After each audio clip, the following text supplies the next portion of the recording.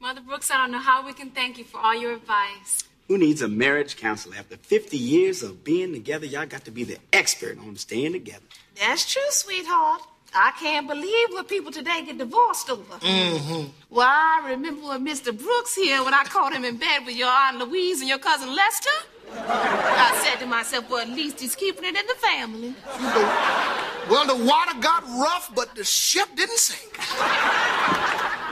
That's right, honey. We were raised to believe that when people got married, they should stay married. Through thick and through thin. Oh, yes, sir. For better, for worse. Till death do us part. Now, that's exactly how it's gonna be. Me and Miss Brooks gonna be together till the day that we die. Well, I hope that's a long time coming. Now, y'all two take care here. We love you both. All right, now. Bye, children. You know, Mrs. Brooks, looking at your tired, dried-up, wrinkled husk of a body made me a mite thirsty. Would you mind fixing me a nice cold glass of lemonade? Oh, why, certainly, Mr. Brooks. Anything to help a man who can't stand on his own 2 feet because he ain't got no spine.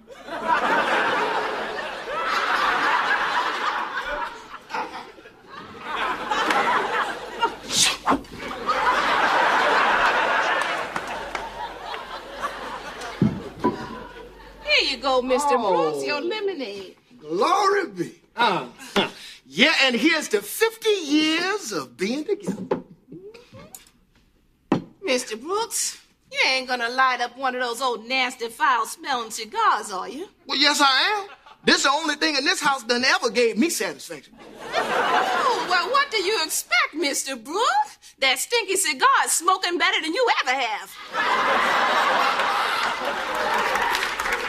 Well, now, long as we on the subject of funky smells, Miss Brooks.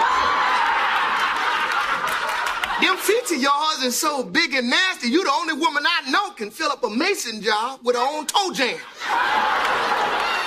That's mighty ironic coming from you, Mr. Brooks. With all that burping and passing gas you do, I don't know if I'm sleeping with my husband on Mount Pinatubo. Oh, Mr. Brooks, I think I'd like to get a better look at your life insurance policy. Do you mind plugging that lamp in over there for me? Well, not at all, Miss Brooks, not at all. Let me just find this thing. Are you grounded, Mr. Brooks? Beg your pardon?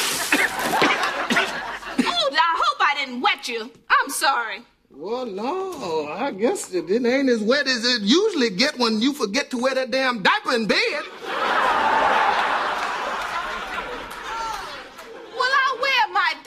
If you wear some socks. Those toes of yours look like a row of Brazil nuts.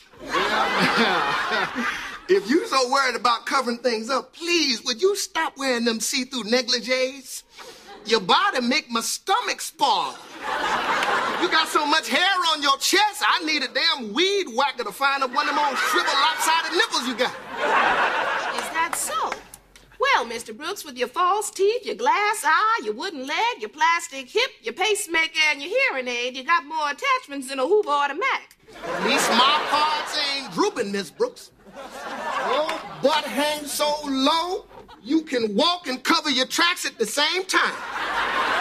Mr. Brooks, would you get that ball of yarn for me, please? Oh, why, sure, Miss Brooks. Why, sure, Miss Brooks. Damn kid with the firecrackers. Here's your yarn, Miss Brooks. What you knitting? Oh, I'm knitting a muzzle. For your mama. Uh-oh. Uh-oh, it's on now. Oh, it's on now. Speaking of mamas, your mama's so cockeyed. She can watch a tennis match and she don't even move that big head of hers. You done it now, Mr. Brooks. Ooh. I see you still got your hook. Well, here I go. Tennis match. Mr. Brooks, now you done worked me up. Let me get my blood pressure medication. Oh, at my heart. My heart. Help! We've fallen and we can't get up. Grandpa, I left my wallet. Why, you frisky little devils, after all those years, Grandpa. But we still together. Well, since you're down here,